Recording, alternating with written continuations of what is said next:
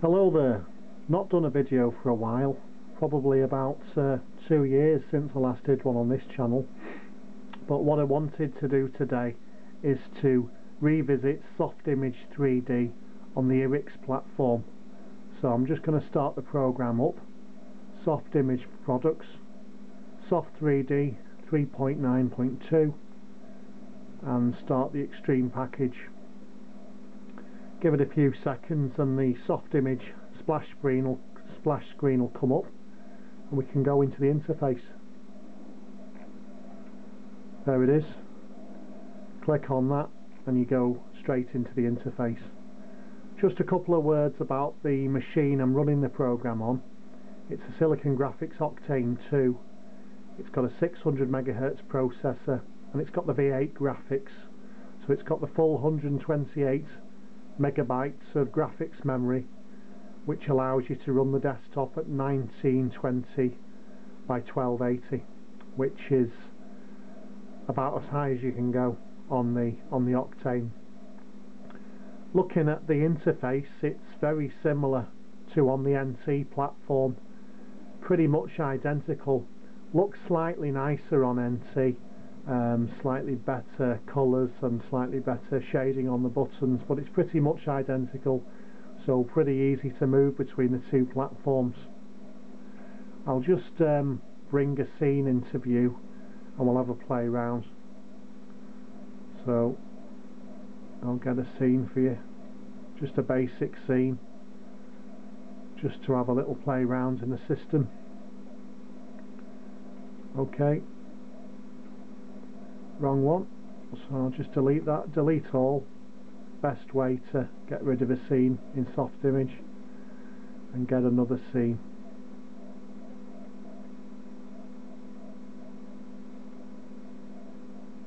Okay, let's have a look at this one.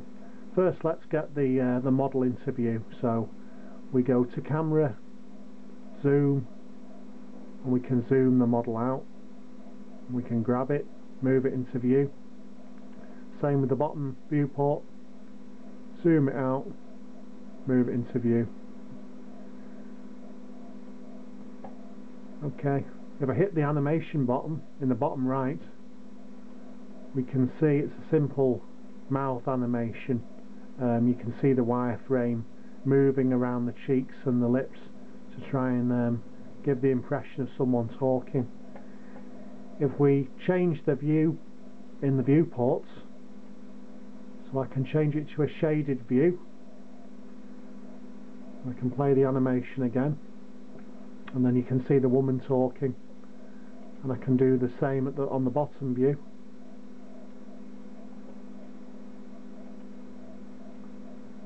We've got various settings for the viewports. We can enable hardware textures. We'll put that on. I don't think there's any textures for this model, but we'll switch it on anyway. We've got texture repeat, none, or grid.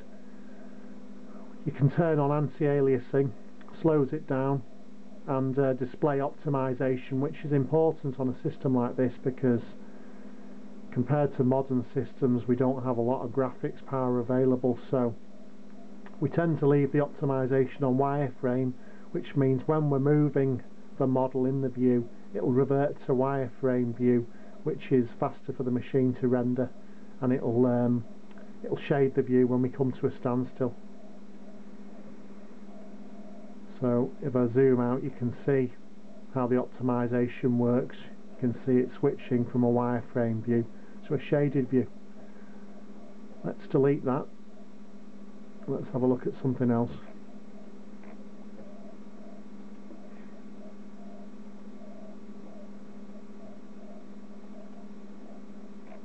Another animated view, bottom right, button again to play the animation. You can see these balls following the paths. In the perspective view, we've got a schematic view on the bottom right. I'll switch on the shading again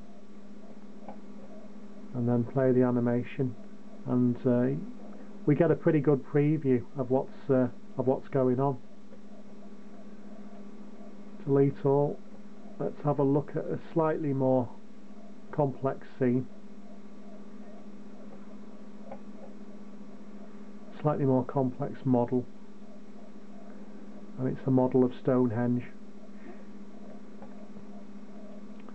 So if we orbit the camera, you can see the wireframe moves quite nicely in the viewport.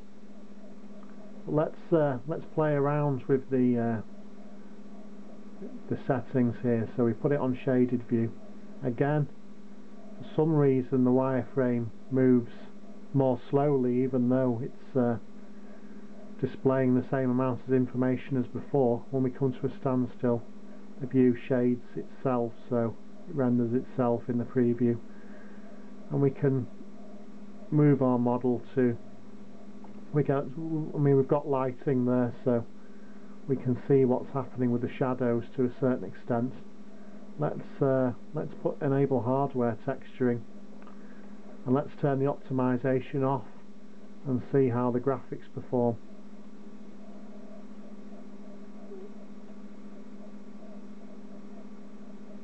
Bit jerky, but not too bad. Still usable with this relatively simple model. So let's move it to a reasonable position. Still don't see any textures. They're switched on, so let's put the texture repeat onto grid and see if we get anything. Looks like we're not seeing any textures there for some reason, but let's render the model. So if we go to the matter section, you can see we've got model, motion, actor, matter and tools. So if we were going to do a rendering, we'd switch to the matter part of the program. As you can see, as we switch between these different modules, the menus change on the left and right, and we've got a render button here, and we've got a selection of various renderers. We've got the Softimage renderer, we've got the Mental Ray 2.1, because this is the extreme package. We've got a GL hardware renderer, so we can just render using the hardware. So let's give Mental Ray a go.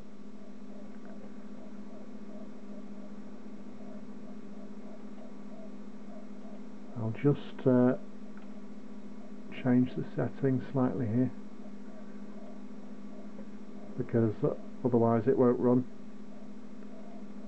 So I'll just switch it to a database that it recognises, and then I can render the scene. We can see our textures coming out now. Obviously not a really fantastic scene to demonstrate the system, but it's giving you an idea, and you can see Mental Ray rendering it one region at a time, just like it does on modern systems. If this was a multi-processor system, Mental Ray is extremely scalable, so it would speed up by a factor of the number of processors in the machine, but we only have one. Let's have a look at, let's try some of the other render settings. So that was Mental Ray. Let's have a look at the GL hardware renderer. So this is using the graphics hardware, the V8 graphics hardware in the machine. So let's see what that can do. Instantaneous render, you can see the difference in speed there, and looks quite good. Textures are there. Textures are there, not bad. And then the Softimage renderer, we'll give that a go.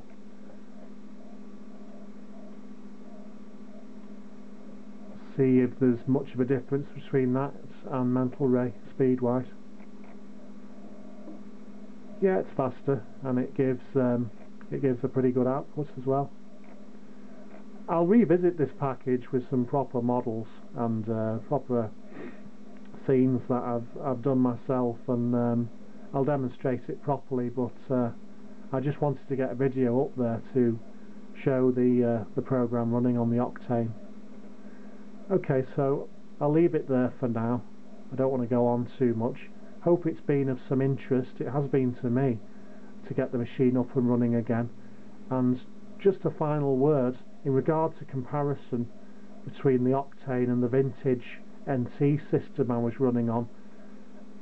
I found playing around with loads of different graphics cards, from Quadros to later Wild 3D Labs graphics cards, I found that only certain models have drivers that work correctly with Softimage 3D 3.7 that I was using. So I found the Wildcat 7 series was the optimal card to use.